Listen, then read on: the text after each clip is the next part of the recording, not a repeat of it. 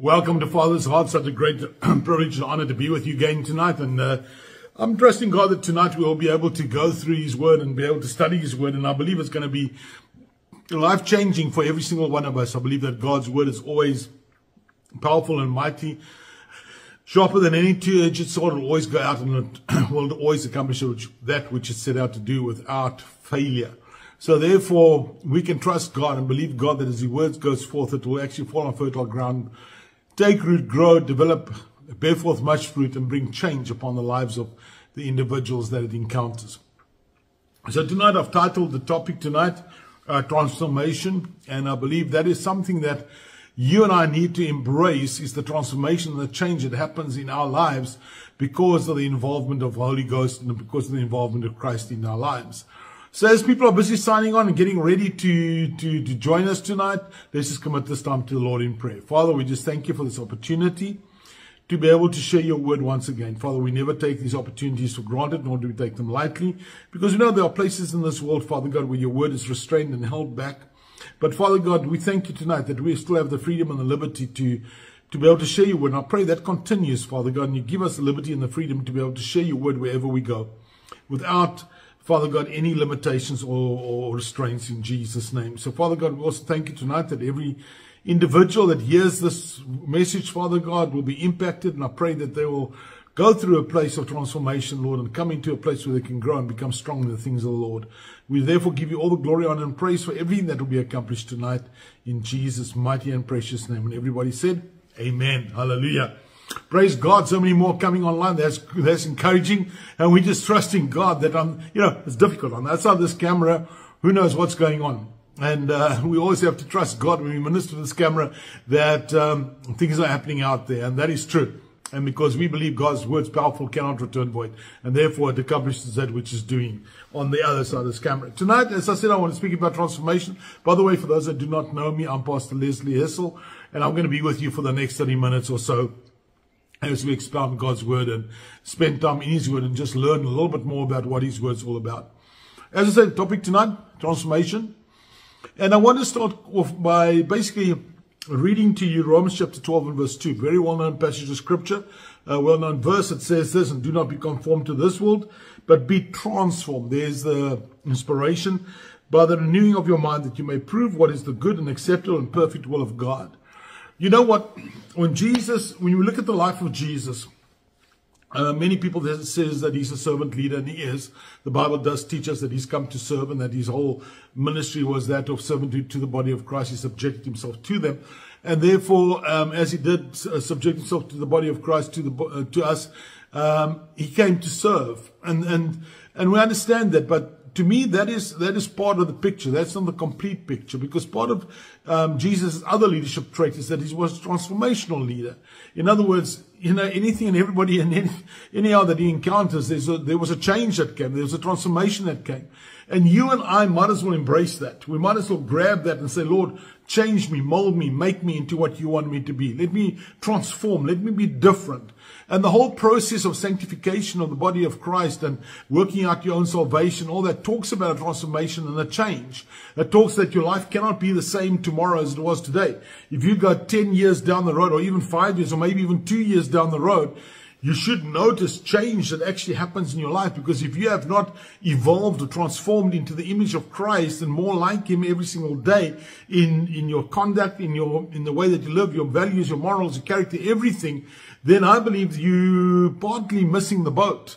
Because it has to do with your life becoming more like Christ every single moment of every single day. Is that the sole focus? No, it's not, because God also at the same time expects you and I to encounter Him and to encounter this world and to be an instrument of change to this world. So you and I need to spread the gospel, speak the good news, paint the picture of Jesus to this lost and dying world, so they can come into a relationship with Christ themselves, and that they can start being transformed and changed as well. So this transformation factor is critical in the life of a believer, and it's something that you and I have to embrace and walk through. Change is there to stay. Okay, we're going to grow into the image of Christ until the day comes that we are going to come face to face with Him, And then we will be changed in the twinkling of an eye, and we'll be given a glorified body. And I believe at that point, there's going to be a fast tracking in many people's lives where the last little bit of work is going to be done. But many of us here on earth, the quicker you can actually start transforming and changing into his image, the better for you. So if we look then at this verse that we've just read, which I say is a well-known verse, it says this, and do not be conformed to this world. So that's the first instruction we have, is that, listen, now that you come into a relationship with Christ, you can no longer live by the standards of this world. Okay, because you have now gone into, been translated from one world into another. You've been taken from the kingdom of darkness into the kingdom of light. So therefore there's been a movement, okay? And therefore the kingdom that you are a part of now is the kingdom of God, no longer the kingdom of darkness, no longer the kingdom of the devil. Okay, so therefore because you're coming across into the kingdom of light and into the kingdom of God, you cannot be conformed to this world that you are still living in. Because you and I live in this world day to day, and you cannot be conformed to it. You cannot live according to its standards, because its standards are no longer applicable to you, because you now have a new standard which is basically documented in the Bible, and you and I need to pursue that and get to know that. So what does Paul tell the Roman church here then? He says, do not be conformed to this world, but be ye transformed. You must be changed. Okay, and as I said, transformation is critical in the life of Christians. How must the transformation take place? By the renewing of your mind. Okay, so your mind needs to change, and it needs to change the way it thinks. And you can't, because the Bible says that his ways are not our ways. Okay, his thoughts are not our thoughts. So therefore, we don't think the way that God thinks. We don't move and conduct ourselves the way God does, and therefore we need to change. We need to transform. We need to go from point A to point B and be more like God and be like God ultimately. And that is what we are working towards, and that's what we want to achieve. So he says then that you need to renew your mind. So the mind needs to be renewed. Now, do you and I do that on our own all the time? No, we do it with the assistance of the Holy Ghost, because as we partake of the word and start studying the word and learning the word and listening to the voice of the Lord and walk under the unction and direction of the Holy Spirit, you will find that change starts happening naturally and normally. So the Holy Spirit will come and he will start changing the way you think, and ultimately change your conduct and change the way that you live your life. So we need to just surrender to God to allow that to happen. That you may prove. Why is all this necessary? So that you may prove what is the good and acceptable and perfect will of God. So in other words, at the end of the day, it's all about the will of God. And we need to prove it. We need to, that it's good, it's acceptable, and it's perfect. Okay, so that is what we're trying to show, or through our lives, throughout what we do. So that is the bottom line. That's what we need to do. So we need to prove that, and therefore we cannot conform to this world, and we have to change and produce godly fruit in our lives.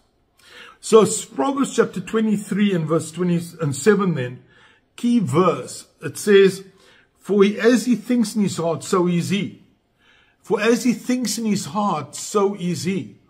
So the way I think is ultimately going to manifest in who I am. So if I think negative, bad thoughts about myself all the time, I'm going to become insecure, I'm going to become double-minded, I'm going to have all those kinds of things happening. But if I think the way God thinks, I'm blessed, I'm walking in God's will, I'm walking in perfect health, I think that he's got a plan for my life, and I've entered into that plan, and you start speaking the word of God over your life and conduct of your life, you will start seeing that manifest, okay? Our mind is where seed is planted. Our mind is where everything starts. Our mind is where the seed bed of everything we experience and that we have in our lives, okay? Because ultimately your thoughts are going to basically go into it's going to fill your mouth with speech. You're going to start speaking about what you're thinking about, and as you do that, you're going to start manifesting that. People will grab that and obviously ultimately can make your thoughts manifest in reality. Give you an example that if I want to make something or build something, like even an architect is making a house, what he does first and foremost is he basically conceptualizes it. He starts thinking and dreaming based on what he believes the people want and what they're going to get. So he'll conceptualize and dream and think about it. Then he'll start documenting it. He'll make drawings and basically present those to the people that are concerned and say, listen, is this what you want? And that will get done. So he goes from his thoughts into words. He starts describing it. He starts speaking about it. And then once he does that, then ultimately he starts communicating to the builders and construction companies as to how to build and what to do with the drawings and everything else he's made. And then the end result is that you have a building or a house that will basically be linked to the original thoughts of the creator of that house.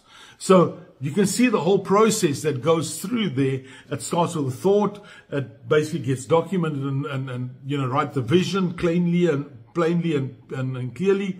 Once that is done, then it starts kind of verbalizing it and speaking and describing it to communicate it to others. And therefore you're describing it and showing your vision to others and communicating it accurately and properly. And then they will grab your vision, they'll run with it, and ultimately you'll see that they start putting action to the words and you have the manifestation of the vision. So that has never changed. That is still there today as it ever was from day one.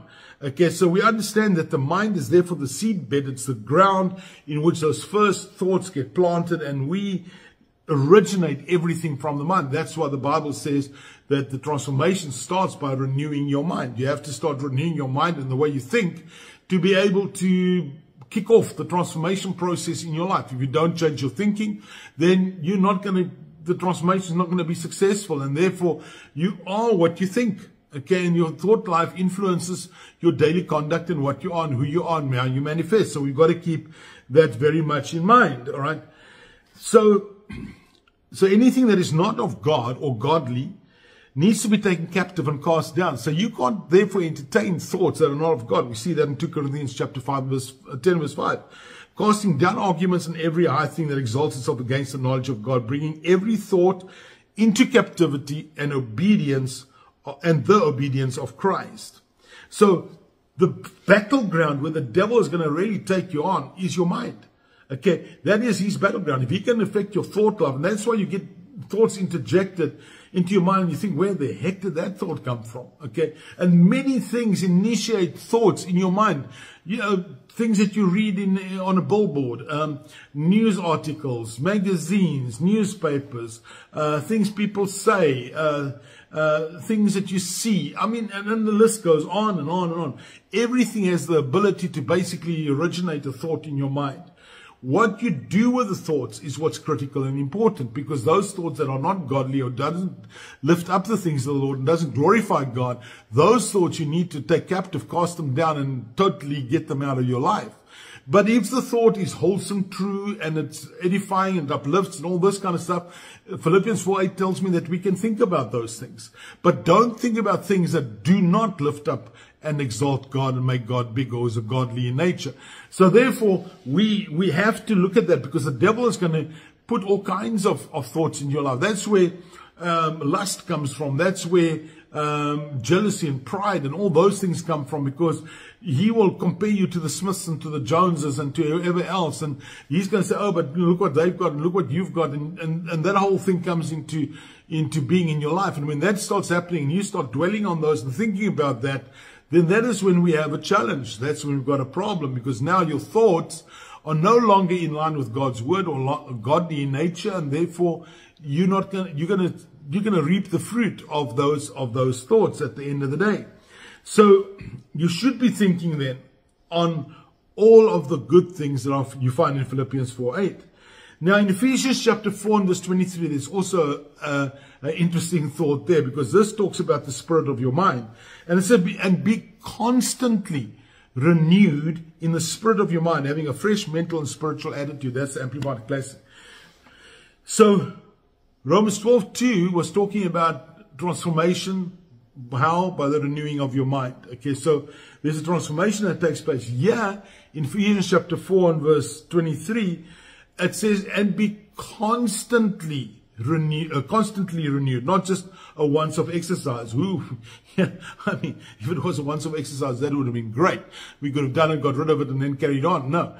It's a constant thing. It's a thing that's continual. It's a thing that does not stop. So the devil, while he is here on this planet, he is going to try and kill you, and he's going to try and steal from you, and he's going to try and destroy you. You've got to remember that. You've got to keep that foremost in your mind, because the thing is that he is walking around like a lion, seeking whom he may devour. So his purpose is to come to try and kill, steal, and destroy, to devour you and take you out.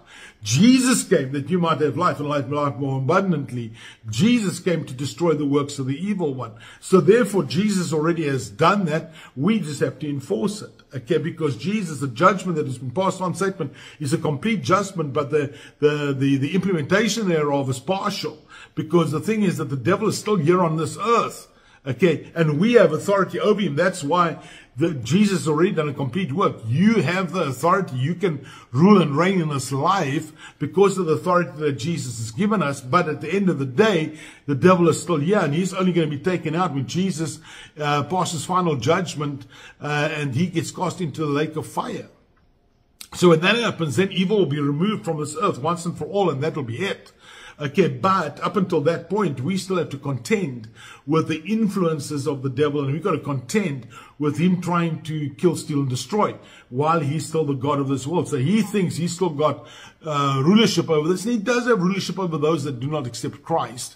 But the ones that have accepted Christ, we have been translated, we have been moved. We have moved from the kingdom of darkness into the kingdom of light. And you've got to remember that, and you've got to understand that. So as you embrace that and you pull that in and you make that part of your life, you will walk victorious before God. And you will be able to see the change. And I believe without a shadow of a doubt that God is looking for a generation of people at this point that are unshakable in their faith, that can stand firm in their faith, just like God is himself. God is unshakable. God cannot be moved. God's word is yea and amen. You can trust it. God will never change. He's the same yesterday, today, and forever. And you need to come into that place that you are so solid in your faith, you're so rock fast in your faith and your confidence in God that you cannot be shaken. You become unshakable yourself. And God is looking for a people that will be able to go forward in the things of God and not be shaken by this world. You know, the storms of the world come, tossed to and fro, the book of James says, unstable in all your ways. No. God wants you and I, to be single-minded in our focus, to be like flint, focused, and not be able to be moved either way, whichever way the devil wants to try and move you. Because when the storm comes, you walk on the water, you're not cast down by that storm. And Jesus wants you and I to be able to walk through that storm without that storm even having any impact or effect on you. If you walk through the fire, remember the story of Daniel and his 3 friends that went into the fiery furnace. And when they went in there, when they came out, they didn't even smell of smoke. But the thing is that we need to understand that God wants us to go. He's never promised that we will not go through a storm. Let me put it that way. He's never promised that we will not go through a storm. And as part of the transformation exercise, we need to get our faith in action and faith in place so that we are able to walk through these storms and not even have the smell of smoke on us when we come out the other side. The challenge should not affect you and I at all. So the mind is therefore critical in the way that we transform, in the way that we change. All right. So the mind is the starting point. It's the seedbed upon which thoughts are planted, and those thoughts ultimately affect who you are and what you are. And the devil knows that, and therefore he's going to try and trip you up in your thought life. He's going to try and trip you up in your mind. That's where he's going to battle you, because he knows that's where you're weak. That's where, if he can grab any dream or vision when it's still young and small, he can cancel it out. But once it manifests and starts happening, then his chances of destroying or derailing is extremely small. But while you're still conceptualizing and thinking about it, if he can put thoughts and stuff in there that can trip you, then he's going to. And he's going to try and take that out and make that not work in your life. So, for you and I to transform, there has to be a complete change. You cannot be the same person. Because remember, in the book of Corinthians, the Bible says, when you're born again, you're a new creation. All things are passed away, behold, everything has become brand new. So already there's a transformation. Old things have passed away. Behold, everything is going to become brand new. So therefore, as everything's come brand new, your sin, your past, everything that was there before has been removed, taken away. It's no longer there. And therefore, God has given you a clean slate. He's now giving you an opportunity to move forward. It's a devil that comes and reminds you of your past. You now have to remind him of his future. Okay. So you need to remember that all things have passed away. Behold, everything has come brand new. And that transformation takes place in the lives of people. So with that transformation, then there has to be a complete change. It cannot just be a partial change. It cannot just be a little bit of a change. It has to be day and night.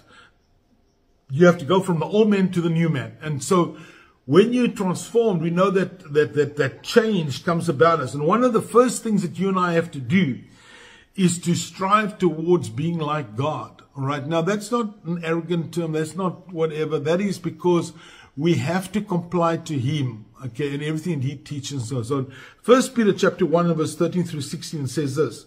So brace your minds. There you see this word mind come up again, Amplified Classic version. So brace up your minds. Be sober. Set your hope wholly and unchangeably on grace. Remember grace, divine favor. That is coming to you when Jesus Christ is revealed. Live as children of obedience to God. There we need to be obeyed. Do not be conformed. There we see the conformed we saw in Romans 12:2. Yourselves to the evil desires, that's the world, that governed you in the former ignorance when you did not know the requirements of the gospel. But as the one who called you is holy, again, this is the part I want to get to. But as the one who called you is holy, you yourself also be holy in all your conduct and manner of living. For it is written, you shall be holy, for I am holy. There's the standard. God expects you and I to target and to aim for that standard. So in the transformation then that we go through, which starts with your mind and your thinking, your goal is to ultimately become like God, to be holy even as he is holy. That is the standard that he has set. That is the standard that you and I aim for. All right, so we want to be holy even as he is holy. All right, so we have to have in our conduct, we'll see there, yeah, it's our conduct. It is the way we live our life. We need to be in obedience to him and make sure that we comply to that standard. Then we see in Romans chapter 8 and verse 29, it says this, for whom he foreknew, he also predestined to be conformed to the image of his son. There you see the conforming to his image of his son again. So we need to be like him, that he might be firstborn among many brethren, which Christ is. He is the firstborn among many brethren. You and I are the brethren that followed after him.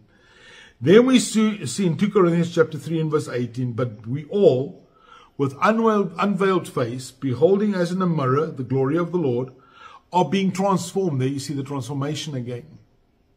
Into the same image from glory to glory, just as by the Spirit of the Lord. In other words, the Spirit of the Lord does a work in us to make us comply and come into the image of God, being transformed and made into that image, being the same as Christ from glory to glory. And then we see in 1 John chapter 3 and verse 2, beloved, now we are children of God, and it is not yet been revealed what we shall be, but we know that when he is revealed, we shall be like him, for we shall see him as he is. So that's why I said to you, everybody's going to be on a different position on the growth path towards being like Christ. But the second that Christ comes back and the church gets caught up to be with him, that second we will all come to a place to be like him, and we will be totally and completely, the job will be done. Okay, there'll be, for some people it'll be, some people will be, you know what I mean. So people will change and come into the complete image when Christ comes. So that I believe will only happen when we see Christ. I don't believe that we will, while we're here on earth, there's too much sin and too much imperfection still around us that we will be able to come to the fullness of Christ. Is the only one that's ever been able to live to that standard. And so therefore that's why he was the perfect lamb without spot or wrinkle. So the thing is that he had that standard. So we're all growing towards that. I don't believe we'll achieve that until we actually see him face to face. All right. That's Leslie's opinion. Okay. So for us then to see the renewing of our mind and for our minds to come in line with the Word of God, to bring that transformation, to make it real in the believer's life, in your and my life, to see that transformation start happening, there's a couple of practical things that need to happen in our lives. The first thing is we must be intentional. We must intentionally want to renew our minds, intentionally. We cannot just think it's going to happen, whichever way. No, you must be intentional. How do you do that? We saw that with taking thoughts captives. 2 Corinthians, take those thoughts captives, cast them down if they do not exalt Christ, if they come up against Christ. We need to meditate on the word, Joshua 1:8, Psalm 1:2. We need to meditate on that word. We need to allow that word to become part of us, be in us, and to work through us, because the word itself is powerful and living, and it will do the job within us as we allow that word entrance. That becomes revelation knowledge, because Romans 10:17, by faith comes by hearing, hearing by the word of God. So as we allow that word entrance, the word will do the work with the assistance of the Holy Spirit. And then we need to set our minds on the things above. That is basically a decision. That word set means that you've got to take your mind and focus it there. And if it doesn't want to focus there, you force it to focus there, as far as I'm concerned. All right. So it says in Colossians chapter 3 and verse 2, and set your minds and keep them set. That's why I said, I get this picture in my mind of taking a person's head and turning it towards it and say, watch there, set your mind on it, and then you hold it there. You don't allow it to change. You will look at it. Okay. So it's that kind of thinking. It says, and set your minds and keep them set on what is above, the higher things, not on the things that are on the earth. So therefore, do not allow your mind to be tarnished and influenced by the things that are going on here. You've got to keep your mind set on the things of the Lord. Focus on what is on him and everything related to him, and you'll see the change start happening. So there's some practical things that you need to be intentional. Take thoughts captive, meditate on the word, set your mind. Okay, so those things are things that need to happen. Okay, then we need to replace carnal, earthly thinking with godly thinking. Okay, so how do you do that? You've got to agree with God. That's the first thing you've got to do. So when you read the word, don't just read it mechanically.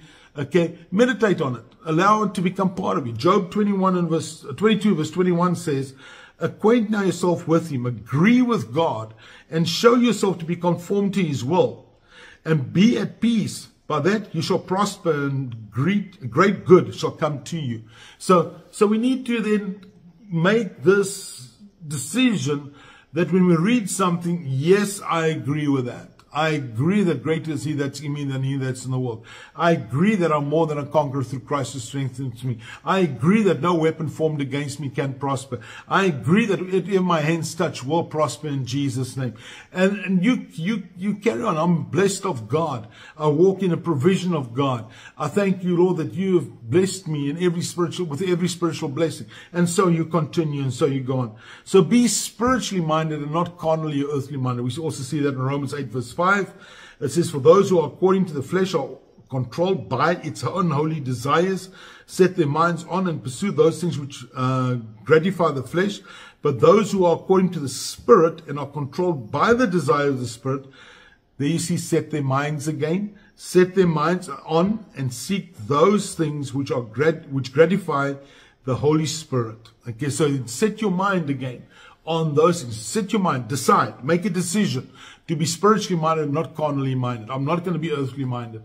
I'm not going to be influenced by what I see with my natural eyes and ears and whatever else. I'm going to be influenced by what God's word says. God's word takes preeminence in my life. It's number one. I will follow that and I'll honor that word. And then we need to let the word dwell in us. Okay, that a lot of people don't like doing. That I mean memorize scripture. Okay, let the word dwell in you. Let that word become part of you. You have to allow that word to grow through you.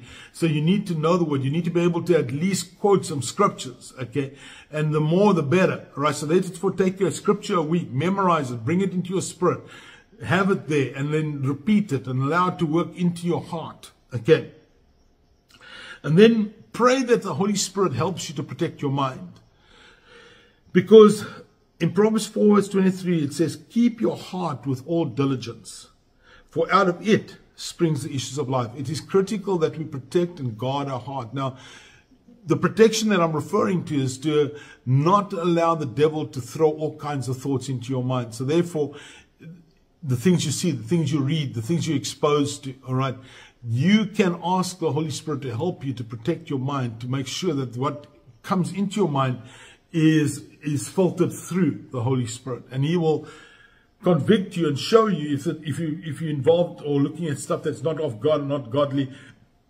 convict you and work on you to stop doing that and to get out of it. And then if it becomes a bad habit, then to say, Lord, help me break this habit, or whatever the case would be. So ask the Holy Spirit to help you to protect your mind. Recognize where the evil, wrong, and destructive thoughts originate from and resist them. So in other words, when those things come in, recognize it. Recognize where it's coming from. Okay. It could be through the internet. It could be a certain friend or person that you know that basically lives a whichever life, and you might have to basically bring that friendship to an end and say, I can't continue being your friend. Whatever the case may be, because in James 4:7 it says, therefore submit to God, resist the devil, and he will flee from you. So you've got to identify the sources, resist them, okay, get rid of them. Okay, know that there's no condemnation to them who are in Christ. Okay, we know that from Romans 8 verse 1. So therefore there's no condemnation to them who are in Christ Jesus. We need to understand that we walk free. We have the peace of God. His kingdom is a kingdom of righteousness, peace, and joy in the Holy Spirit. So in His kingdom, there's peace. There is no condemnation. You're not condemned about anything before God. God has paid the price for all sin to be dealt with. So sin is no longer the issue. It's unbelief in what God has done that's the issue, because it's unbelief that's going to keep you out of heaven and not sin. And then know who you are in Christ. Okay, you are perfectly made. Psalm 139 verse 13 and 14 says this: for you formed my inward parts, you covered me in my mother's womb. I will praise you, for I am fearfully and wonderfully made. Marvelous are your works, and that my soul knows very well. So God, you've done a perfect job in me, and I thank you that you are busy leading me and guiding me into that place that you've made me.